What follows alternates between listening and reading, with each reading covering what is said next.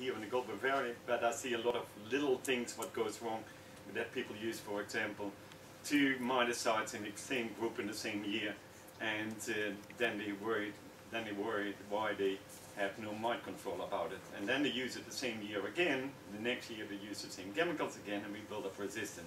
So I want you to think about that a little bit.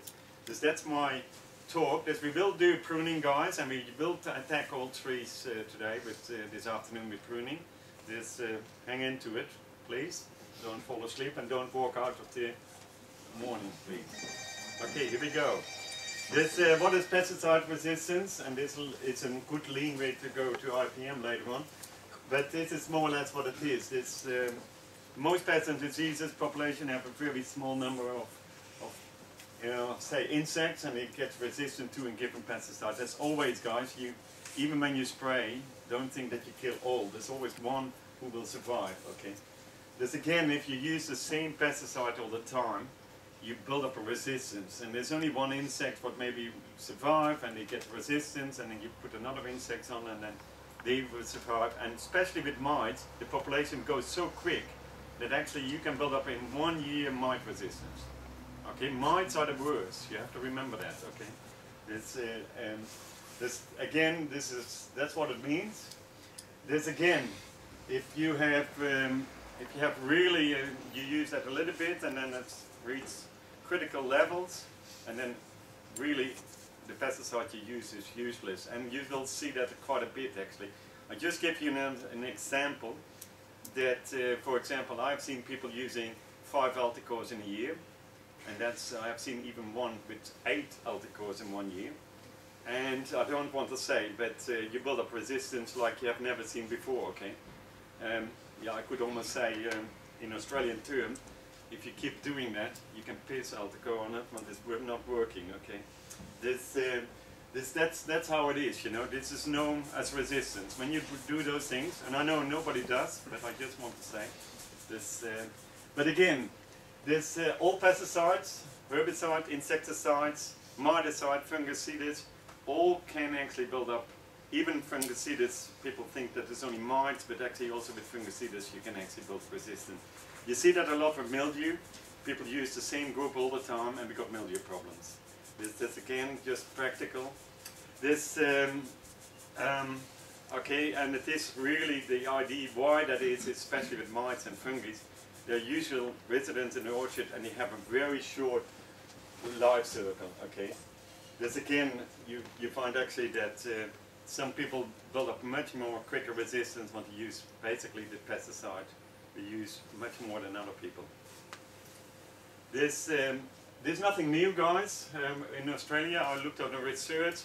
The resistance has occurred already since 1950. This is nothing new.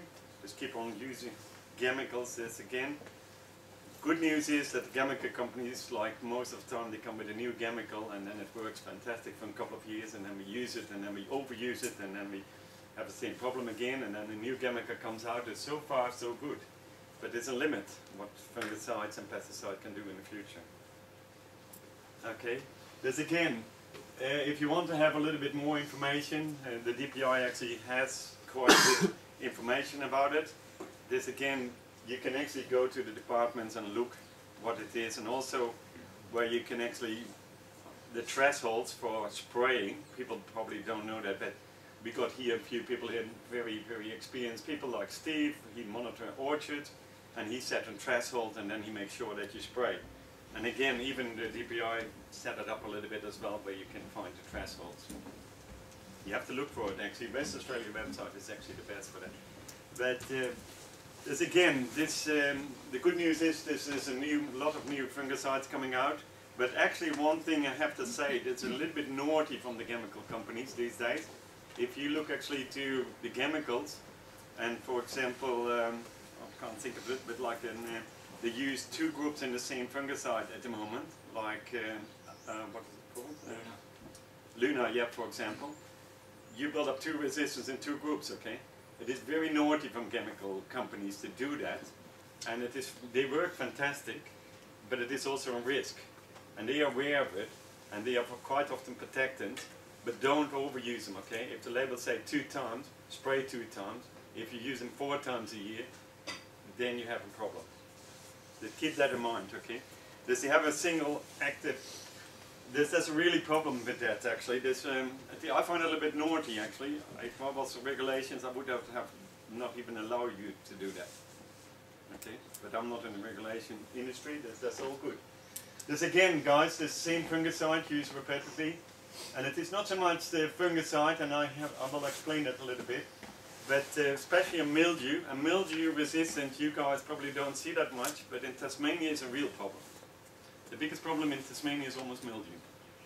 They build up resistance probably for the chemicals, and they don't know it. And there's very little research in Australia done to fungicide resistance. Okay, I'm just guessing, but if you keep on spraying the same programs all around the country, then we see that mildew is just not controlled. Well, in New Zealand they do a project where they, not in mildew but black spot, they test the chemicals on how they work on black spot each year. Yes, yes, New Zealand does it, Germany does it as well, but we in Australia, we don't do that. There's a little bit of lack really of industry, and you see that also with Roundup, guys. People don't realize if you use Roundup all the time, you see some grasses keep on growing in the orchard. Now that's what we call Roundup resistant. There's a little bit of research done in Australia on that, in orange, but actually the growers are in general not aware of it, and they keep on spraying Roundup on them. And it is that grass just keep on growing basically, or some weeds, you know. This again, that is very important. Okay. This again, I have to say that's about probably everybody can read that. And again, this is where I want to talk a little bit about it. You see, this is what we call the chemical class, and how many people look at that if they spray chemicals? Put your hands up. Very good, but it's not that many. Okay. The thing is that I want to say, I find it very good practical if you actually make a spray program in the beginning of the year and then actually look where the chemical class is. And you see, this is where the problem is. You see that, guys? You look at the top, you see sustain, you see that, and topaz.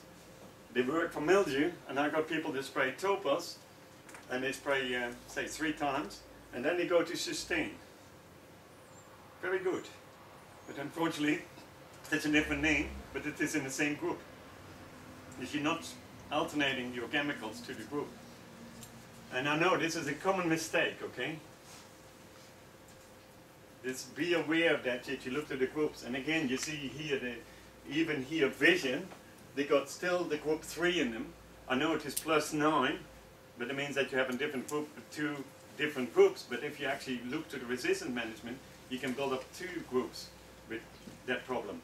But to say that, guys, just to see here a little bit an example, that you look at which group you have, and if you change your groups, and if you look to the fungicides, see the protectants in general, like the Dayland, the Zyram, and it's actually around the world, there's very little resistance for it. It is especially the ECs and the what is it? The chemicals,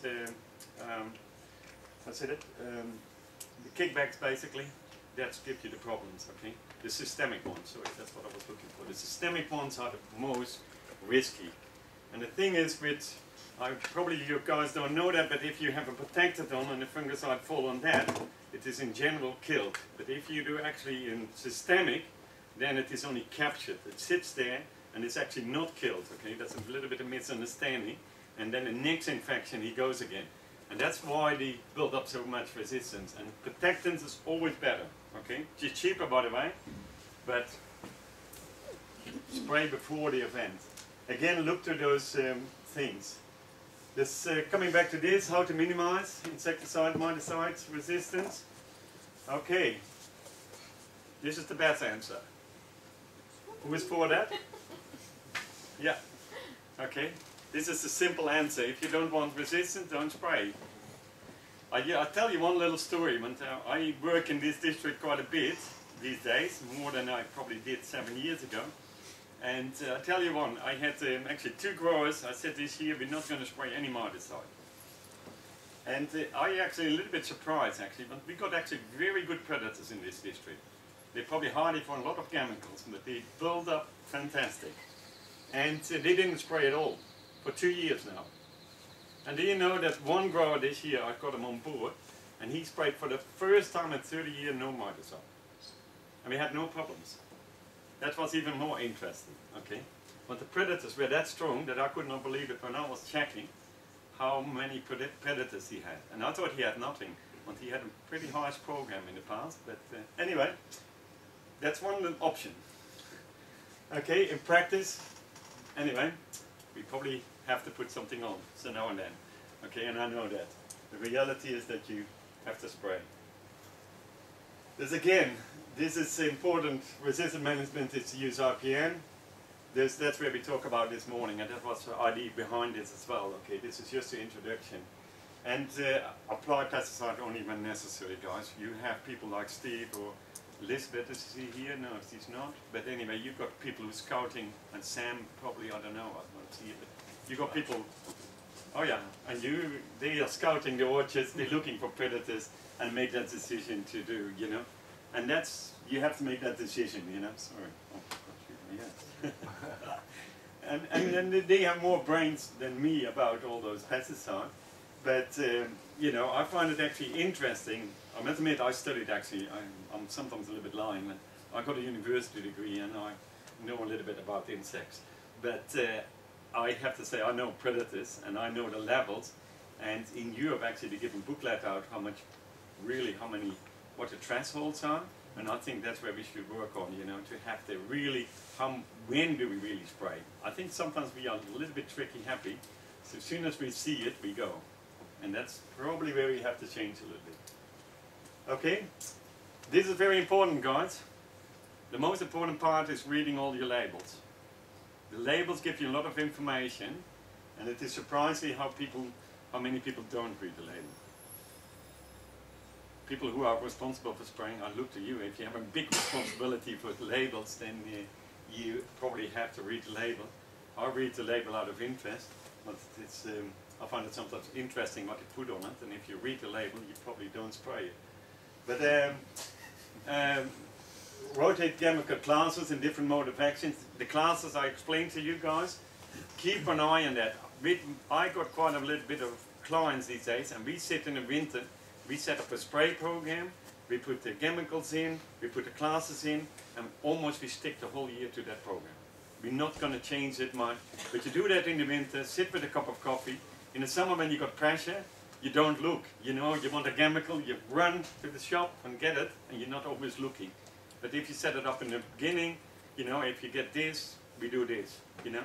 And this is probably the most important message I want you to give, okay, today on this. And again, the chemical classes, guys, you can see that. This is from Western Australia, that's a spray from the DPI again. In the Victoria, we don't do that. I must say it's really annoying. The New South Wales spray program don't do this. Western Australia put the chemicals in it for us. That makes life very easy. Okay. Again, guys, you see there in Europe, right, Mike? You've got plenty of things like summer oil. See, there's different groups again, and this is what I'm talking about. Okay, the chemical class. Do that next time. Look on the label. Change between them, and you see, like here, you see the Apollo. And Perennic, see, there's almost the same group again. I know there's fraction different, but they are very related to each other. Just again, look to those groups, guys. Very important. And actually, miticide, you should actually use only one miticide from the group this year, and next year you should go to another miticide. This is a very, very easy practice, but people don't do that. You have to really write down what you use this year and not use next year. Okay? This, and again, minimize use of tank mixes. I'll put that here actually by purpose actually, but I have seen that people put two miticides together. And we've been recommended by the retailers, okay? Tell you that's deadly. Don't do it. You build up resistance like you have never seen before, guys. I just warn you, in a certain moment you run out of chemicals very quickly. Okay, this again, the best thing is really resistance management to go to good RPM practices. Okay, and use alternate no, I can't speak English. You use actually like insecticides such as by mating disruption like pheromones.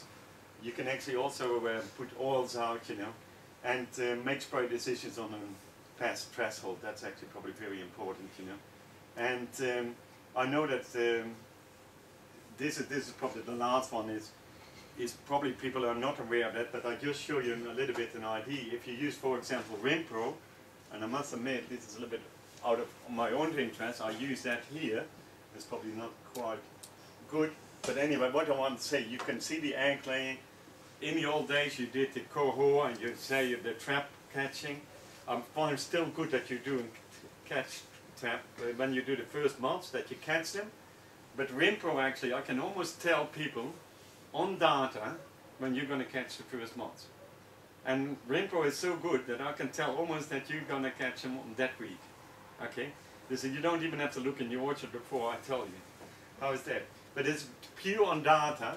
But what I want to say, you can see physically when the eggs are laid, you see the Inziga should be before egg laying, and the Altacore should be sprayed just before that. You know, you can really see it graphic when you target that pest. And we call this really a tool to really help you to apply it on the right time when the pest is actually the weakest or coming out. Inziga is no good. People say, oh, Inziga is no good. No, it is not good if you spray Inziga on that. You're too late. But if you spray Inziga before the first egg lay, Inziga is fantastic. And I've shown that people in this district, with changing to Inziga, that we didn't use any miticide. Okay, there's people say, oh, Inziga is expensive. I said, a miticide costs $300 a hectare, quite easily. Just think about it. This again, and another thing is, of course, spray applications. You know, we got quite often old equipment, we got all different trees, and yeah, spray technology we could do another workshop on about. And again, rotate insecticides with the mode of action. That's probably the things. And this, I know that people say this, and Michael is not here. No, Michael didn't come. Anyway, he said always, there's one thing people don't do this spot spraying, and he said when you got a big farm it is not practice. But really, if you have only one miticide in one area, especially in the beginning of the season, you can actually spray that area.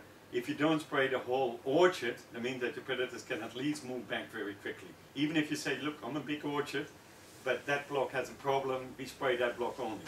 Why would you cover the whole farm if there is a problem on your one block? And you have to be practical. I have to say, I was actually a grower myself. I had 80 hectares. I had a little bit of omite in the shed. And probably the same omite for 20 years. That was probably not good either. But I did only sometimes in a draper little spots, you know.